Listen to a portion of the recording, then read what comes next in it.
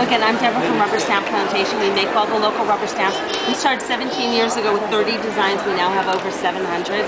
And we start out, this is Twinkling H2O's. It's a hard cake watercolor paint. And they start out just like kids' watercolor paint. It's really hard.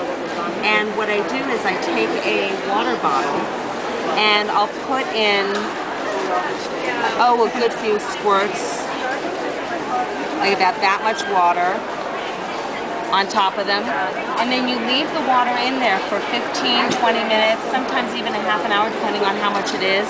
You can just leave that there, go organize yourself, make yourself a cup of coffee, a cup of tea, go shishi, get ready, get your grub clothes on, and when you're ready to start, what you're going to do is you're going to take your brush. I like to use a number 4 through 6 because they're big enough to get a good stroke.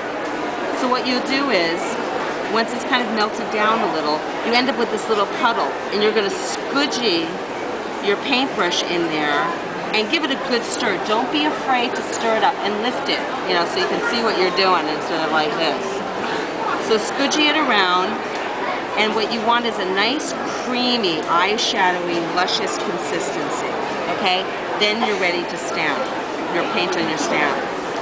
The way you clean your stamps from this, I'm just going to clean this off so we can start fresh, is just water. It's a watercolor paint.